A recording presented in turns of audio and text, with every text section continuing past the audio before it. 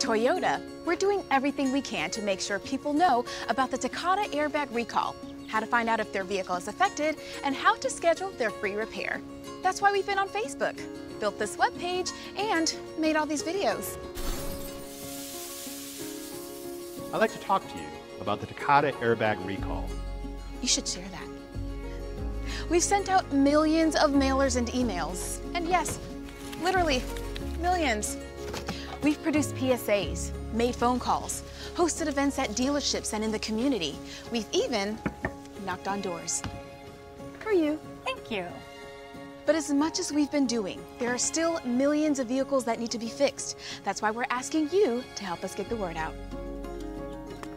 You can start by telling everyone you know just how serious this recall really is. Those inflators could shoot sharp metal fragments inside the vehicle. This is serious stuff. You can share one of our videos with your Facebook friends, forward an article to a coworker, or you can download and hand out one of the many available resources found right on this page.